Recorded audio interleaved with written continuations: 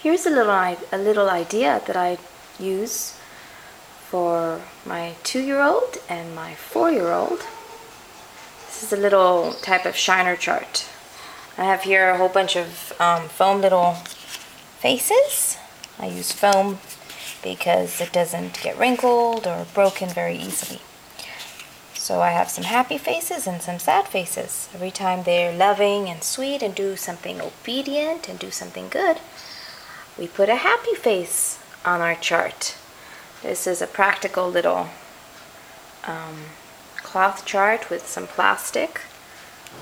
It's easy to make, or you can get your own. And so we have their names here, and we get to put their happy faces when they do something good. Or if they do something bad, we put a sad face. And at the end of the day, we look at the end of the row and we count how many we've had. They really enjoy this, and they look forward to all their happy faces at the end of the day.